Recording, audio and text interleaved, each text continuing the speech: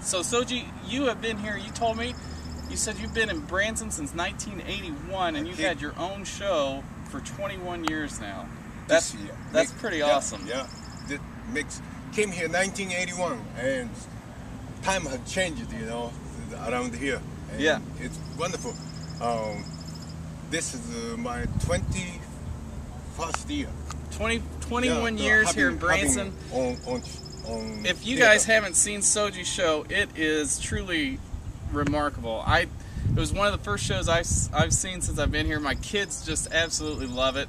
My wife loves it. You get all kinds of music in your show. You've got a little bit of country, a little bit of bluegrass. Shoji's probably one of the best fiddle players on the planet, well, and we are blessed to have him right here in Branson with us.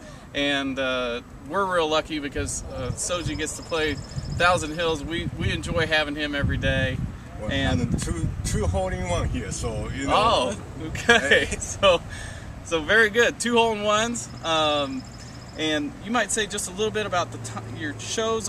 You've got several different times that you have some shows. We do 3 o'clock in the afternoon, and night show is 7:30, and our show is consisting.